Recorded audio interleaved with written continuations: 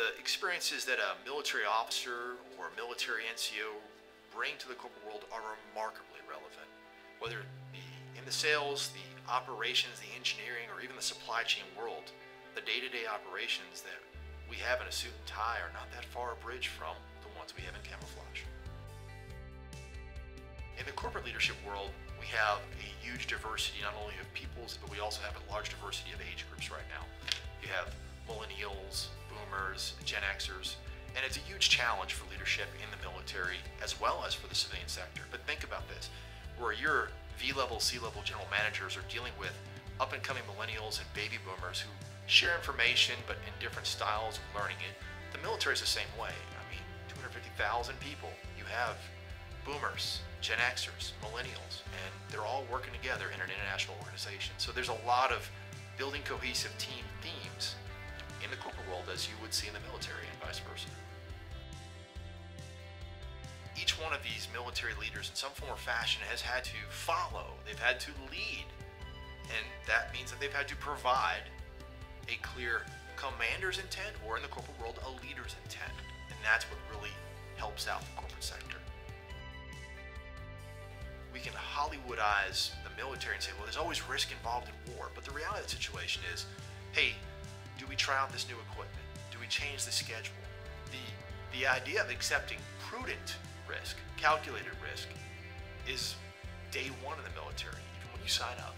But the reality of the situation is, again, the corporate world likes the ability for somebody to accept risk without just being wild about it. And that's, again, a military leader or military member's foundation. It's also part of the mission command system. In the military, you have to have initiative. It's not just chaotic bravado. You have to be disciplined. You have to know when to take it and when not to. You have to look forward 20, 30 minutes, maybe 20, 30 days and see the trends.